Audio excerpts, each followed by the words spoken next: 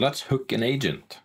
This is the procedure you do in order to make Outlook connect to our C2 framework. First off, you can see I have splitted my terminal into two parts, where I have the bottom part just tailing the log file, and the top part is the console. The reason I'm doing this is because not everything will be outputted in the console itself, so you need to look at the log files when the agent is checking in and so on. So in order to list out the agents, you can just type the agents word and press enter. It will list out any agents you have running. As you can see, no agents running. In order to hook an agent, you use the command generate hooker that will generate a reg file that you can use to import on an agent, or sorry, on a Windows client to get the agent running. So it spits out one for each version of Outlook. Normally you just need the top one here, the 16.0. And the only interesting value is actually this one here. That's basically all you need. But this also makes sure everything runs better, but setting the security yes. And these other settings at the bottom here just make sure that the internet zone is correctly configured, so we don't experience any ActiveX issues along the way. We have seen that on engagement, so this is something we added along the way during the last 3 years. So gonna copy this out, move on to our Windows client, create a new file just on the desktop here as a demo. Let's call this registry.reg. Right-click the file, press edit, paste in the file. I'm going to remove the Outlook versions I don't need. Save it, close it, and just to show that there's no special things going on here, I can just start Outlook first. You can see there's just an empty mailbox. It's not connected to Specula in the backend yet. So I'm gonna open up the registry file, answer yes, and then adding this to the registry, I will answer yes. And that is it. It is now hooked into Specula, but it only starts to communicate when we have stopped and started Outlook. That's because it needs to read the registry values we have added.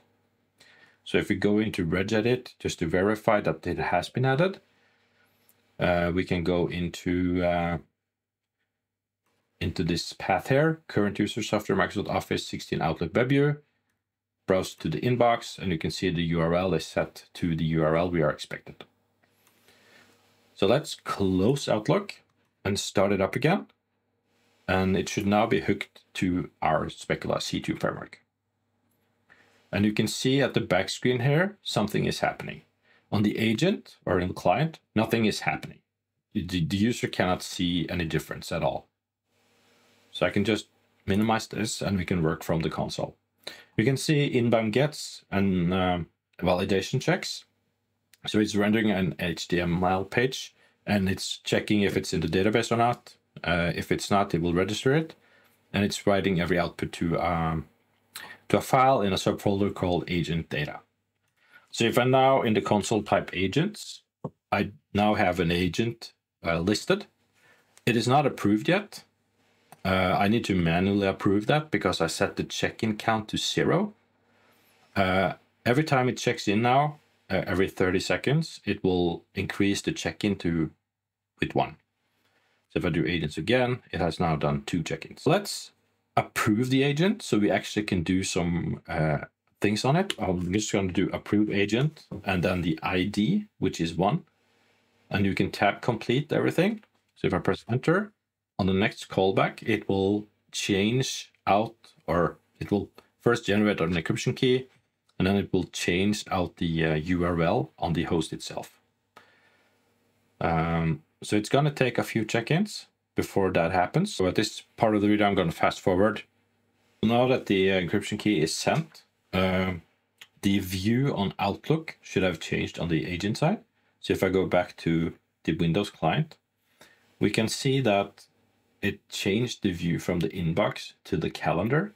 The reason we're doing this is because in the background, when the encryption key got sent over, it wrote a new URL here. So if I press F5, it changed it to CSS, and then the full agent URL it will use to communicate. This is a unique URL for each agent that will connect to Specula.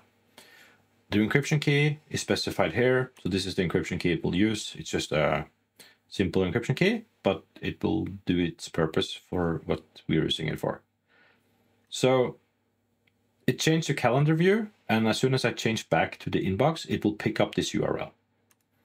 So if I do press the inbox again, you see here that it connected, and it's now a fully agent. That means we can now go back here and press agents and type agents, and we can see that it's approved. It has an encryption key set, and it's fully functional. When it's fully functional, we can actually start to use modules. So that's it. That's how you approve an agent.